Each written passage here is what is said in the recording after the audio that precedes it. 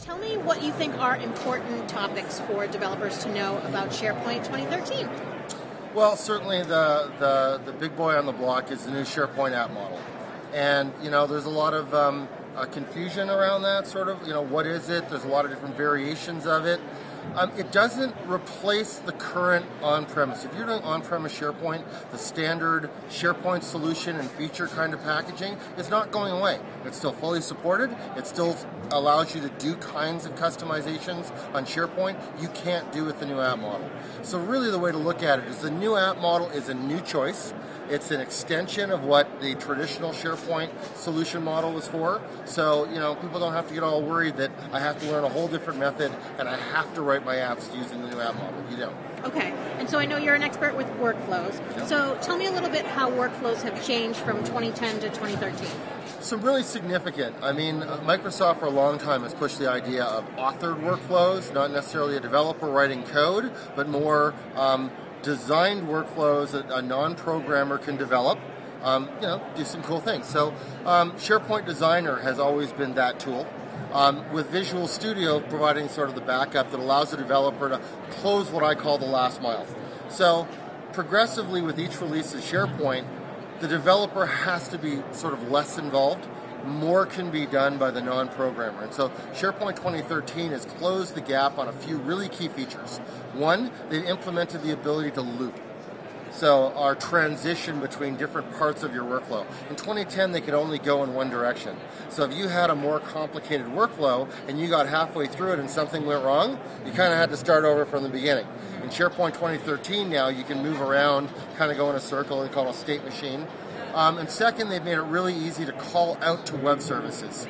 So this becomes the main extensibility point now. Instead of developers having to write more complicated workflow extensions, they can just write a web service. And most ASP.NET developers are very, very comfortable today with writing web services. It's very easy to do with SharePoint's Visual Studio tools. So the fact that you can have a workflow author doing his thing, and when he needs some help, a developer puts up a web service is a great model. So what do you think? I know one of the new pieces of 2013 also is the social aspect. Absolutely. What are your thoughts on what that brings to SharePoint 2013? Well, right back in SharePoint 2007, even 2003, Microsoft talked about people being first-class citizens in SharePoint. And so what that means is not just about documents, that it's about people and the context of what they're doing that really made SharePoint this rich collaboration platform. And certainly over each release, they've made the people part better. 2013 is really the coming of age. 2010, they introduced a better social stack, if you will, but compared to what, the more open, Facebook, the LinkedIn, the sort of what was happening out in the Web 2.0 land, it was still kind of trailing behind. And I think a lot of people looked at it and said, SharePoint just isn't giving my users the level of experience that they're already used to. 2013, they closed that gap. Yeah. Right? The out-of-the-box social now is modern, it's cool, it's got all the same features that you're going to find in all the other leading social platforms.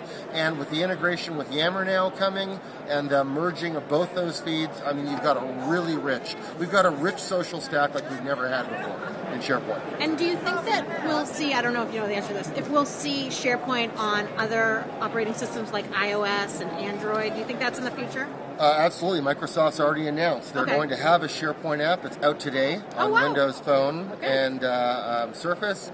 It'll be out for Android and iOS, I think they said, in the next couple of months. And so mobile's kind of been a hot topic, too. Absolutely. So what do you think, how is that going to change the face of SharePoint? Well, so first there's a better, much more realistic in terms of better social mobile experience. Sure. They've had mobile experience in SharePoint since 2007. Quite frankly, it's been terrible. And everybody kind of, didn't want to say that, but it's true. Yeah. Finally, on 2013, mobile's right. The mobile experience looks good. It's very functional out of the box. The next problem you had traditionally with SharePoint was, it's fine to have a generic mobile experience, but if you're building workflows or something specific, a generic mobile experience isn't going to cut it. You need to be able to write custom mobile experiences easily, and that was a little bit hard to do in SharePoint. Now they've actually got what they call mobile channels as part of the WSCM stack, where you can actually design your own web experiences and target different devices. So now it's also easy for a designer or something to layer on top some custom UIs. That capability is sort of built into the box. Excellent. So, final question. We're at SBC 2012. As a developer, what do you think are the most important takeaways? Wow. Well, we're definitely seeing a much stronger movement in terms of client-side programming. We've seen that for a while. We're seeing this across Microsoft stack. If you look at the development model for Windows 8 modern UI apps, HTML5 and JavaScript, we're seeing the same thing with SharePoint hosted apps. They have to all be written client-side. So there's a really strong push in the whole client-side stack, and this includes advances like the recent TypeScript. TypeScript is a preview of what's coming in the next version of ECMAScript, so you can start programming with tomorrow's technology today by embracing TypeScript. You've got, even more powerful frameworks. We've got jQuery UI, Sencha. There's a lot of rich tools now for client-side development. So definitely, OData web services are kind of taken over everywhere. So extending the whole service-oriented architecture, the model now for wiring up your client experience with your back-end data sources is ubiquitously becoming an open data protocol compliant web service. And Microsoft has made it really easy. In Visual Studio 2012, Entity Framework, the new Light Switch additions, all of these things are designed exactly around that model.